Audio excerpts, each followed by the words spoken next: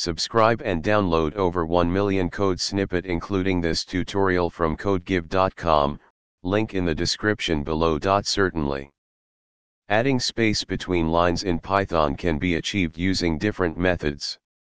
One common approach is to use the print function with an empty string as an argument. Here's a simple tutorial with code examples.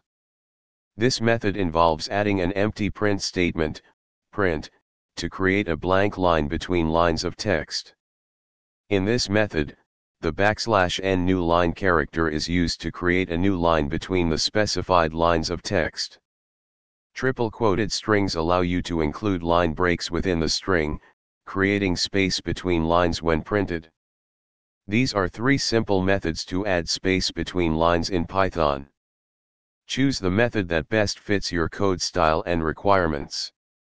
Adding space between lines can improve the readability of your output, especially when presenting information in a structured format. ChatGPT